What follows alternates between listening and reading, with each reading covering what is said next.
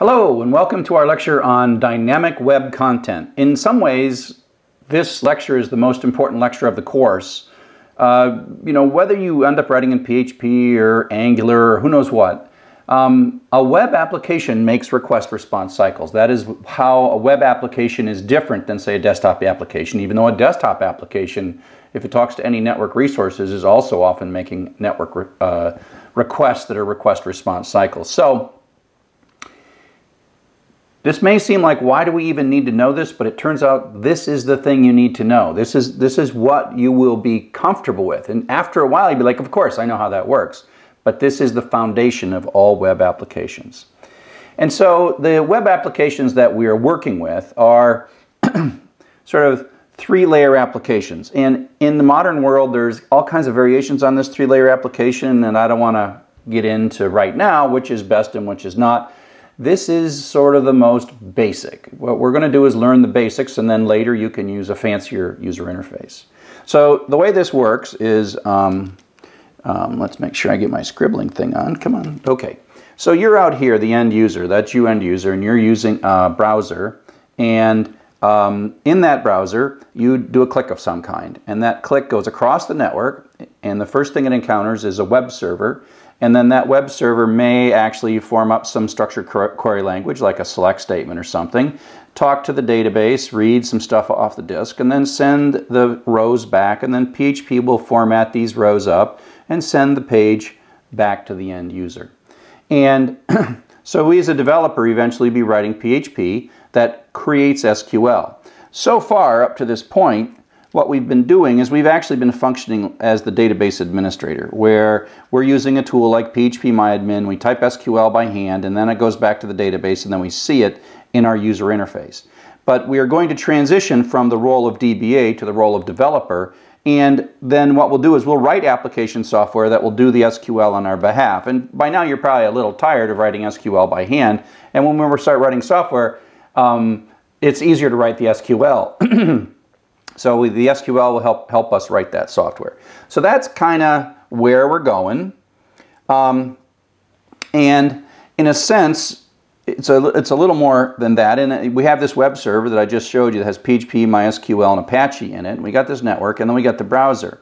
And we have these requests and responses that are going back and forth. But then we're also going to learn how to do more intelligent stuff in the browser. HTML, CSS, the document object model, JavaScript, and jQuery all work together along with the data that comes back and forth between the server to then produce the user experience that we see in a web page.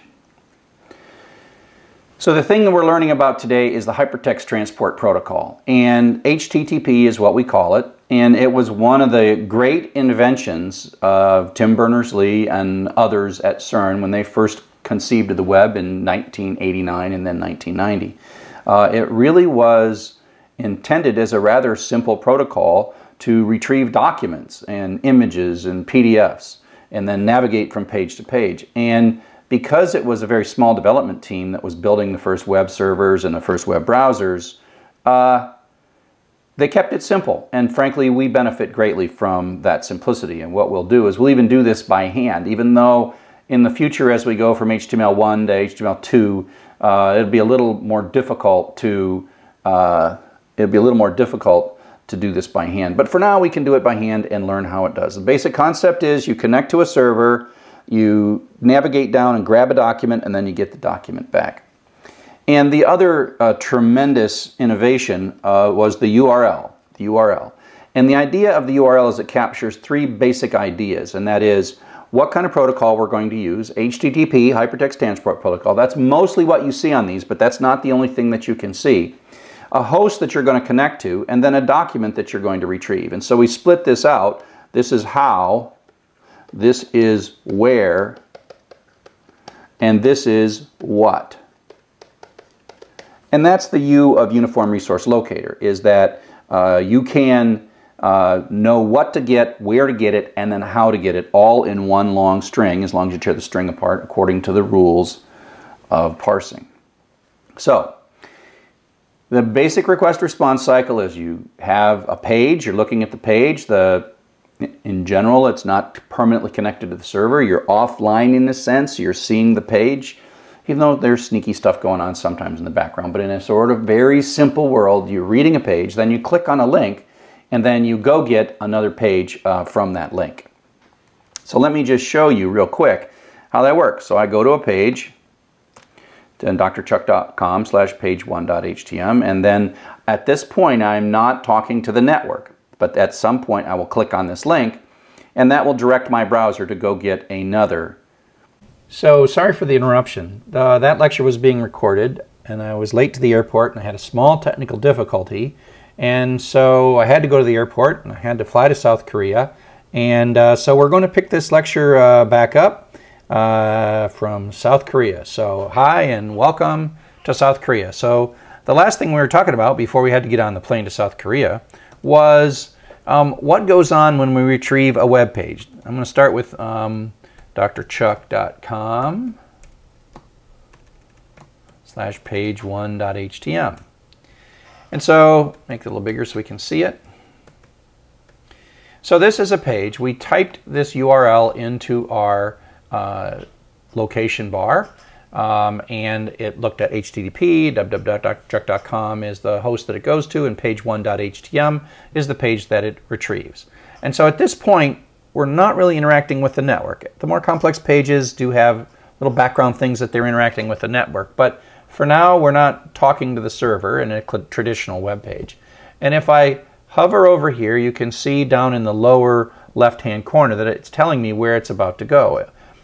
This browser is an application running on my computer, and it's receiving the clicks. When I click on my mouse, it sees that I've clicked on a designated hotspot, an href, a hypertext reference, and that href includes another page to go retrieve. And so the idea is that I'm going to click on this, it's going to retrieve a whole new page, and then in the blink of an eye replace what I'm seeing here with the text from that page. So here we go, it's connecting and it's retrieving. And so there's the second page, okay? And we can click again. If we click on here, we can go back to the first page, and we can go back to the second page if we like. So now we're going to look at exactly what happens here in the browser. When I first started, I was looking at a web page. That's not worry about how the page got here, but I typed a URL, and I'm looking at a web page, and then this is an application, the browser application running on my Macintosh in this case. And then when I clicked on here, that is an event that happens locally that my browser application, in that case it was Chrome, receives the click event. And it looks at what I clicked on to decide what to do. And so then it makes a connection to the web server on port 80, and it sends a command, this get command. Now we'll take a look at that get command in some detail. And then the web server receives the command, and it goes and reads the data, whatever it's going to do. It looks up page2.htm, wherever that is, and then it sends that back to us. And the response includes some HTML. So HTML is the markup language that this page comes back to us. And then our browser receives that data, and then it parses it, looks for the less thans and the greater thans and the hypertext references, the anchor tags and the hrefs. It looks at all this stuff and then produces a second page for us. And so that's the request response cycle. Request, response. The page, some action, request, make a page, the page comes back, and then it's rendered. That process that we just looked at, the request response cycle, is covered by a number of different internet standards.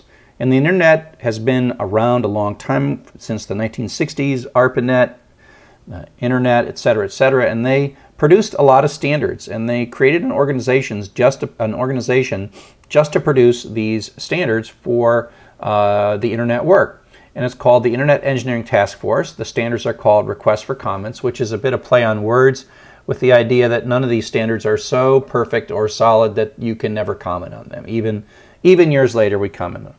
And so if we were to look at this RFC 791, it talks about the low-level internet datagram protocols, and so some of the early standards were about how we built the internet. But then there are more later standards that are things like how the web and how web browsers interact with web servers. And so this is RFC 2616, and it talks about the HTTP 1.1 Hypertext Transport Protocol. So if you want to, go ahead and download this and look through it. And if you look far enough down, you will find in Section 5 how it is that you're supposed to send data if you want to request a new document from the web browser. And it's pretty simple. You connect to a server on port 80, and then you ask for the document. And there is a specific thing where you send the get command, you send the document you're looking for, and then you have to tell it which version that you're looking at. Your old, super old stuff was HTTP 1.0. HTTP 1.1 has been around for years, and now actually HTTP 2 is coming out, and so we have to start figuring that stuff out. Now, luckily, with HTTP 1.0 and 1.1, they're simple enough that we can hack them. And so what we're going to use is a program called Telnet. Telnet is basically make a connection to this host, www.drchuck.com, and port 80. Now, ports are a way to have multiple applications responding to different kinds of requests. Port 80 is the default HTTP port. We might telnet to some other port. If we telnet to port 25, we'd be talking to a mail server. Now, if you're on Windows, if you're on Linux or Mac, this is going to work just as I show you. You can do this on Windows, but you might have to install something. So go Google how to install Telnet on Windows, and you'll be able to figure it out. You'll install it, and then you'll be able to, on Windows, pretty much replicate this. Now, not all web servers want to talk this really simple protocol that I'm showing you right now. And so what we're going to do is we're going to telnet to port 80, and then we're going to type a carefully constructed command. I'm going to cut and paste this, and then a blank line, and then the server is going to respond with some headers, metadata about the page we're going to get, and then a blank line, and then the actual page. And then you're going to see the connection is closed. This is exactly what's going on in the request response cycle between your browser and the web server. We're getting back both the headers and the data. The headers are metadata, like when this document was last modified, how to show the document. Text HTML says that this part down here is actually the HTML syntax. And so so if we look at this, we'd see images, etc. If we were retrieving an image, this stuff would look very different. We'd barely be able to understand it, but this would tell us that it was an image. Okay, so let's go ahead and do that. So let me run my terminal. Let me make it a little bigger. Now I'm going to copy the thing I have to type really fast, because some web servers don't like it when you don't type fast enough. So I'm going to type, make it a little bigger, telnet www.drchuck.com port 80. The port 80 is important because the default port that telnet connects to, I got a typo here. Default port that telnet connects to is not port 80, but web servers by default live on port 80. Okay, so as soon as I connect here, I can type a command, and I'm going to type the command that I typed, get, and then I have to hit one more new line, and then this is what came back from the server. First it gives me some header information, and then it gives me the exact page. And so I'm, sort of just hacking in the back door of this thing, but this literally is what the browser does. The browser makes this connection. It uses code to make this connection, like a socket library to make this connection, and then it sends a message. And if you were to look at the RFC that tells you how to do HTTP, it tells you exactly what the format of these things are. It tells you what these headers look like. 200 means that you found a document you were supposed to look for, etc., etc. So let me, for example, make a mistake on this so you can kind of see how it works. Telnet get blah HTTP/1.0. Let's see what it complains about. Okay, so you see here that I did this, and I gave it a URL, and it's somehow unhappy with me, 400. So 200 is a series of HTTP codes. This 400 means it was a bad request. So let me type another one, and then it gives me a little HTML, which would say bad request. So let me do another one and make another mistake. That one's going to work. Sorry. Let me see if http://www.drchuck.com/page9.htm http/1.0. I have to type this fast because, okay. I typed it too slow and it said, you're not really a browser. Browsers talk faster than that. So now I'm going to run it again, and this time I've cut and pasted that so I can type it faster. Okay, telnet, paste, type really fast, be like a browser. Okay, so this is another error message. I wanted it to give me a 404 not found. It says, oh, there's a couple of other things. But basically, you know, when you type bad errors or do this, the server and the browser are communicating using this protocol. And it's not so important that you know this protocol. It is important that you're able to understand roughly what's going on. So if you get an error code or something else, you have a basic understanding of what's going on in behind. And so I'll just call your attention to a fun thing you can see if you saw the Matrix 2 movie. You saw Trinity hacking into the power grid to shut the power grid down in the a critical moment of the movie. A former student of mine was the one that actually wrote this, and the original script said that Trinity was going to be using some cool full-screen interface to break in, and he said to the Wachowski brothers, he said, that's not how people break into computers. People break in using command line and crazy little stuff like that. So this is rewritten, and this Nmap is actually software that people do use to break into computers. And so this is a pretty accurate. He actually set up some vulnerable computers and ran software to break into those vulnerable computers, and then they recorded the session, and it was kind of impressive. And now it's become kind of a cool thing to actually try to make the breaking into computers seem more like it's really done. So not that I want any of you to have a future in hacking computers, but you might have a future in protecting the security of computers, and knowing all these sort of back-end command line things is kind of essential for that.